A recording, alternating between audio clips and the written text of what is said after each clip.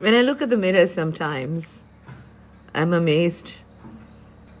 Is this the same girl who was bouncing with life and vibrancy and found a dream in everything she saw? Is this the same bride who came to a home which was just a house, but later realized it was much beyond a cup of hot coffee? It was all about making love happen. Is this the same girl who, as a mother, rocked her cradles and kept dreaming about her two boys growing up to be like her and unlike her? Is this the same woman who stood in the path of life and fought for her place on the seat of excellence along with all the men? Is this the same woman who wrote those poems, some about life, some about pain, some about eroticism, some about meeting spiritual beings?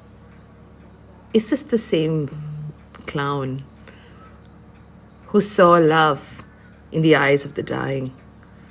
Is this the same woman who sits every day in front of the mirror and tries to make herself up to be an avatar of herself?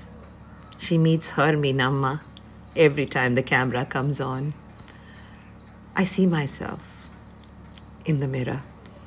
I see the different versions of me. I always wonder if everybody's like this. At every stage of life, we get a different version of ourselves, isn't it? Sometimes with the makeup, sometimes without. But it's now in my nakedness that I see who I really am. Who am I? Do I see who I am? This question eludes everybody and haunts me. Life is beautiful. And I exist in different verticals. Which one do you like the most of me? Is it Minamma, Meenakshi, Amma, Ammi, or just simply me? Tell me, and which version of yours you think is your best. Let's keep it simple, shall we?